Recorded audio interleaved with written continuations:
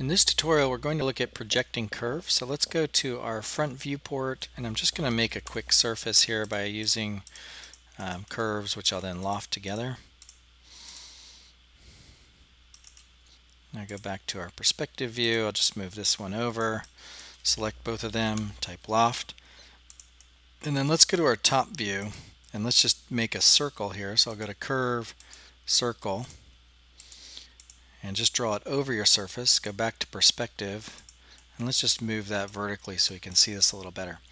So I want to project this circle onto the surface. So to do so, you type in project, and there's a few options here. There's project, which is the one we're going to use. It then asks you to select the curve and points to project. That'll be the circle, and hit enter, and then select the surface you want to project onto and hit enter. And you'll see it'll then project that circle onto that surface. And that's really nice for adding patterns to complex surfaces, but you can also use it to split a surface. So if I type in split, I can select this object that I want to split, enter, select that circle, which is the cutting object, enter. You can see it'll then allow me to trim that geometry out of the surface. So that's a pretty nice option there.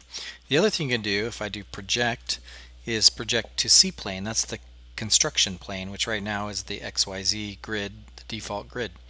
So if I select that, I then have the option to delete that input object, which is the original circle, yes or no. In this case, I'll just leave it. Hit enter, and you'll see it'll project that circle down onto the C-plane. So if you have a C-plane that's aligned to a face, for example, you can project onto that face you're aligning to. So really nice feature, the project option.